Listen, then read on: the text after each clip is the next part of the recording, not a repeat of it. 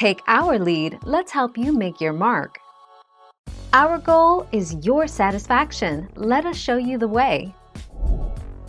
A general rule in melting chocolate: the lighter the chocolate, the lower the melting point. White and milk chocolate melt at about 86 to 90 degrees Fahrenheit. Dark chocolate, on the other hand, has a melting point of about 90 to 96 degrees Fahrenheit, and can be heated to 115 degrees Fahrenheit safely.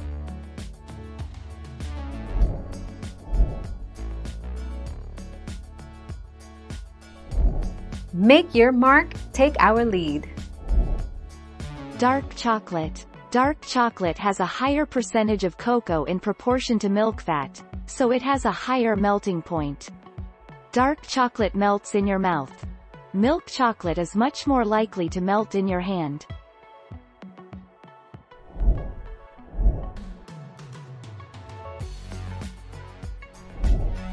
Take our lead.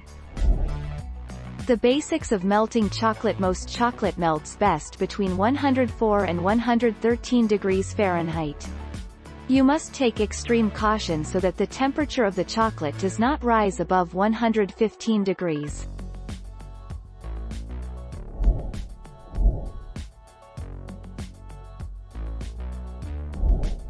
Take our lead. A chocolate melt easily because it has cocoa butter, which melt at 20 degrees plus. A chocolate with less percentage of cocoa butter would take time to melt. Compare a chocolate with high cocoa butter content.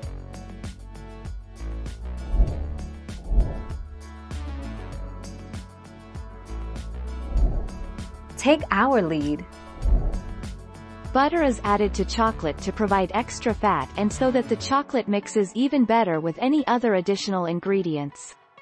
Furthermore, it can be used to release seized chocolate and thin out liquefied chocolate. Thank you for watching. Please subscribe and hit the bell notification.